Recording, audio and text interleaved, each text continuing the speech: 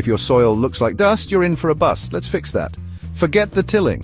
It shreds fungal networks that help plants absorb nutrients. Instead, use a broad fork or just layer organic matter on top. Let microbes and worms do the digging for you. Go fungal with your compost. Most compost is bacteria heavy, great for greens.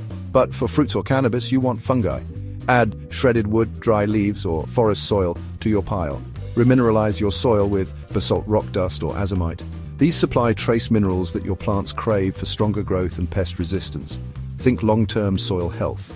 Brew a protozoa tea. Most teas focus on bacteria, but protozoa eat bacteria and release nitrogen. It's like slow-release, microbe-made fertilizer. Use leaf mold, dechlorinated water, and a bubbler. Test your soil's biology, not just NPK. Labs like Earthfort or Soil Food Web Lab can tell you if your soil's got the right microbe balance, critical for dialing in amendments. Use biochar pre-charged with compost tea. Raw biochar combines nutrients, but soaking it first makes it a home for microbes and boosts water retention.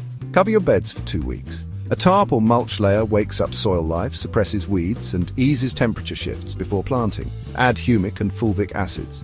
They help roots absorb nutrients better and feed microbial life, like a natural booster for your soil.